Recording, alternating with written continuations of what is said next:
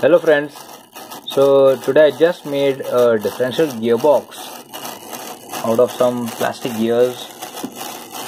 This gear, the pinion gear, is a 25 teeth gear and this spur gear is a 56 teeth gear.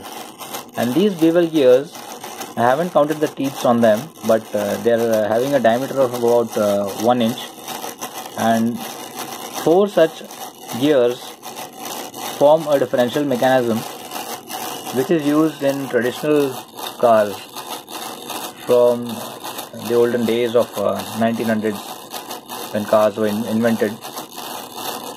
So the advantage of the system is you can consider this motor as an engine. This motor has an RPM of 300 RPM at 12 volts. I am running it on a 12 volt LiPo battery, a 3-cell LiPo, and so the final RPM which I am getting is on the wheel about 130 RPM, because the gear ratio is 2.24 between these two. So I was speaking, the advantage of this mechanism is if the one wheel gets stuck, see, suppose if I stop one wheel, the engine doesn't stall, it keeps on transferring the power to the other wheel.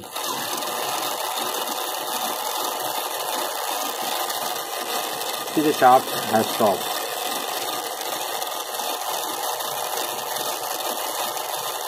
So long as the wheel is stuck, all the power will be going to the other wheel. Now if I stop the other wheel, the first wheel gets all the power.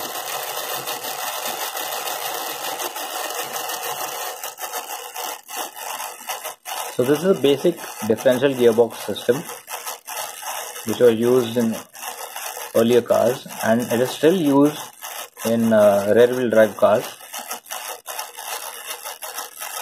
So if you like this, you can hit the like button. If you want others to know how the system works, then you can share my video. If you want any suggestions, you can comment down. Thank you for watching.